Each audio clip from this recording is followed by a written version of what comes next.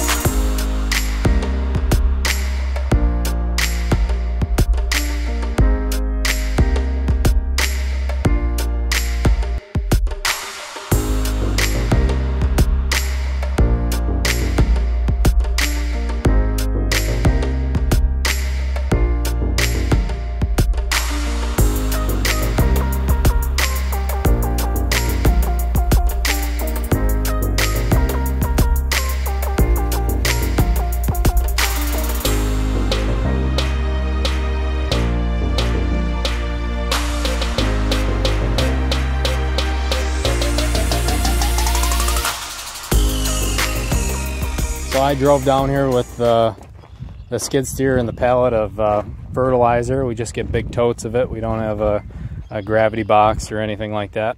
And then we're planting some rank 97-day corn today. We got a bigger round kernel for a seed size, and then we also have some smaller flat seed. So two different sizes, but we'll mix them in together and they should come out okay. They're both the same maturity date and everything. So, and then we also have a specialty Midwest BioAg product that they kind of gave to us to just try out as a trial. It's called Root Grower. I'm guessing it's just supposed to create a stronger, healthier plant off the bat, get some girthier roots.